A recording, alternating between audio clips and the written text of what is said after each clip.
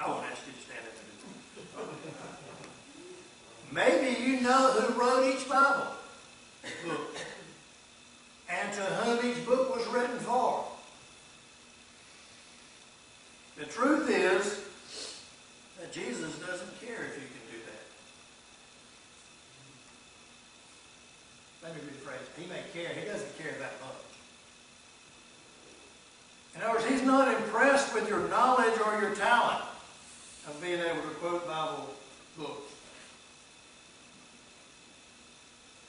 When it comes down to Judgment Day, I don't think that Jesus is going to pull us over to the side and say, all of you that can quote all 66 books of the Bible or can name all 66 books of the Bible, you stand over here. And I'll even give you 2 tries. But if you can't, you stand over here. That's not what's going to separate the sheep from the goat. Amen? We've read the Word, right? We know what He said. Y'all wake up. I know you're cold, but I know you're not frozen either. You're not the frozen chosen. Maybe the chosen, but you're not frozen. So that's not what He's going to do. He's not going to separate us by whether we can do these things or not. You may have been born into a Christian home, and you may have rarely missed a weekend at church in your lifetime growing up. You may have been able to and be able to quote the Lord's Prayer. You may know John 3:16. You may know the 23rd Psalm ever since you were a young child. That's wonderful, but that's not knowing Jesus. There's a difference. Now, if that describes you, not just because you can quote these things, but if that's your relationship with Christ by quoting these things, if that describes you, what it's really describing is a relationship where you know Jesus rather than describing a relationship where you have with Him. You're describing a relationship where you know about Him instead of a relationship where you know Him. If there's knowledge without intimacy, you're probably a fan rather than a follower.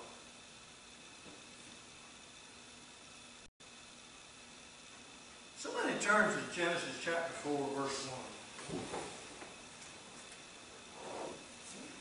I want to... We're going to have a little Hebrew lesson this morning.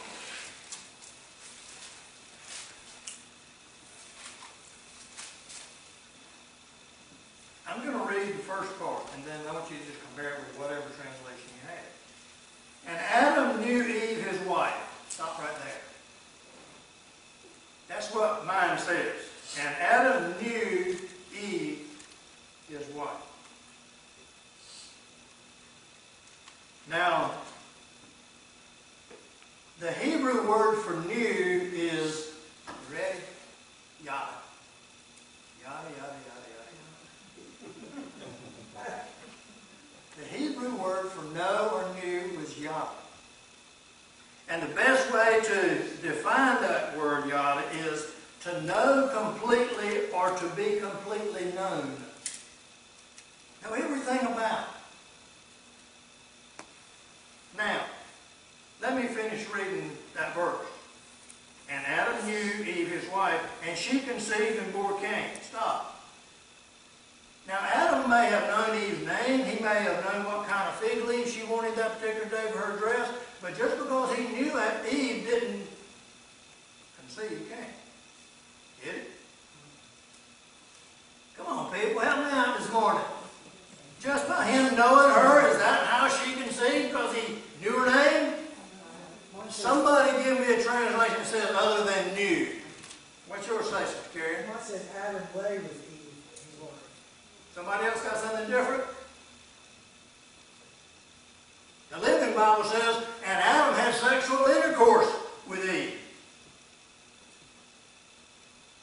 I think we all knew, even before we gave you the other translations, that that's what it meant, right?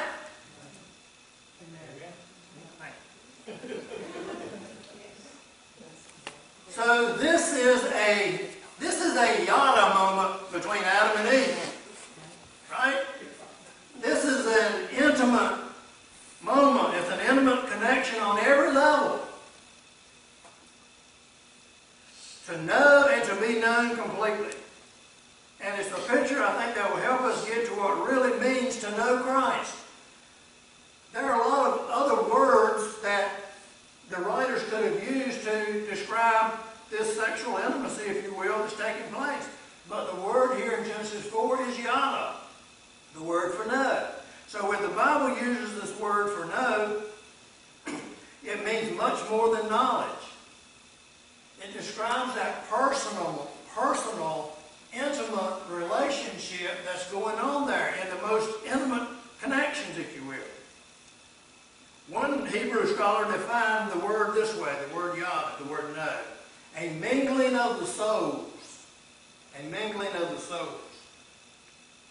Now that's more than knowledge, isn't it? That's intimacy.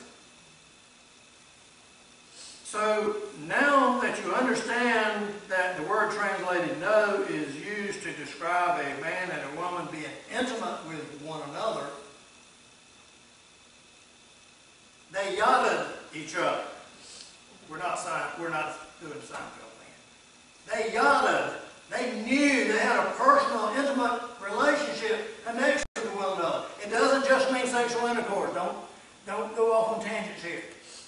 But they knew each other in a very intimate way. Are you with me? I don't want people to think I'm trying to teach something crazy here. So keep that in mind when we're talking about this very personal, intimate relationship. When I talk to you about God, how He wants to know you and how He wants to be known by you. If you trace the usage of the word yada throughout the Old Testament, you'll find that over and over again it's the same word that God uses to describe His relationship with us. Over and over it's the same word that He wants to use to be known by you. In fact, if we've read this verse, we've preached on it a number of times, Psalm 139. You don't have to turn there. But David uses this word a half a dozen times to describe how that God knows us. Listen, "O Lord, you have examined my heart and know everything about me."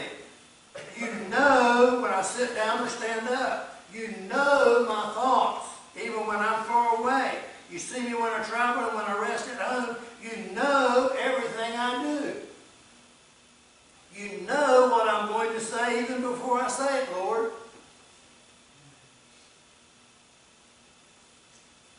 Understand? I mean, think about it. The word, the same connection used here to describe a man and a wife, is used how God knows you and how He wants to be known by you.